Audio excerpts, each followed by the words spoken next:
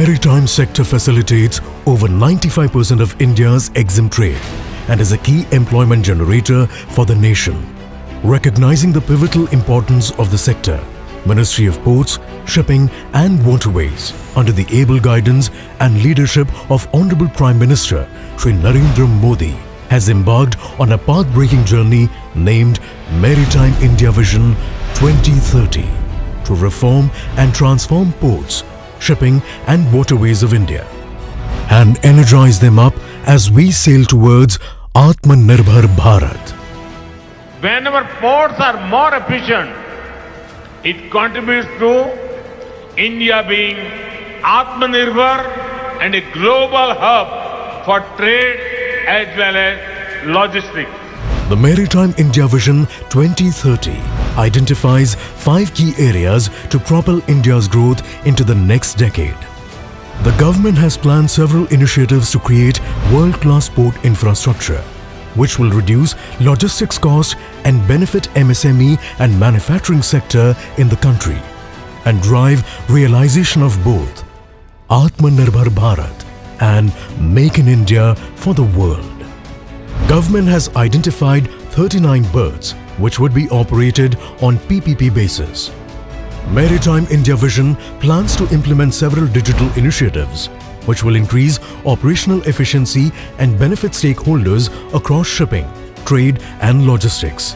A landmark reform was the passing of the Major Port Authorities Act 2021, aimed at giving impetus to operational efficiency for major ports. MIV 2030 will deliver tangible benefits to the logistics, manufacturing and agricultural stakeholders. 5 key pillars of India's shipping reforms would not only pin India at the top of the global marine map, but also boost local manufacturing, recycling, tourism, creating millions of job opportunities.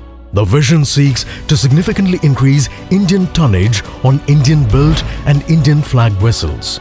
Most Indian shipping breaking yards today are Hong Kong Convention compliant, and the government is committed towards doubling the capacity and making India the #1 destination for shipbreaking globally. Cruise traffic in the country has risen 5 times, driven by timely and visionary policy-level interventions in the sector. Vision lays out multiple initiatives for India to be the preferred global destination for maritime education, research and training. The Maritime India Vision 2030 offers to take multiple steps in augmenting navigational capacity, seeking private partnership and all-inclusive and sustainable development for freight passenger and tourism network for our national waterways. In addition to cargo, river cruise tourism will be provided support and impetus.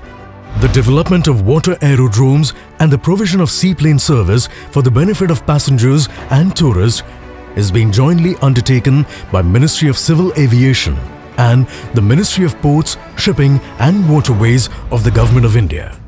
Vision 2030 also provides a roadmap for a comprehensive development and promotion of urban water transport system across major urban centers, which will provide a safe, low-cost mode of transport for citizens.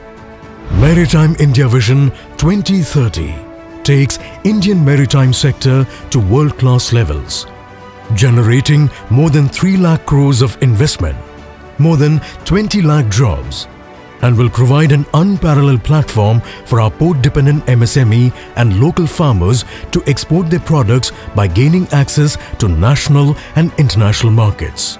Led by a visionary leader and followed by a nation, the vision is all set to lead us to an unprecedented phase of development and prosperity.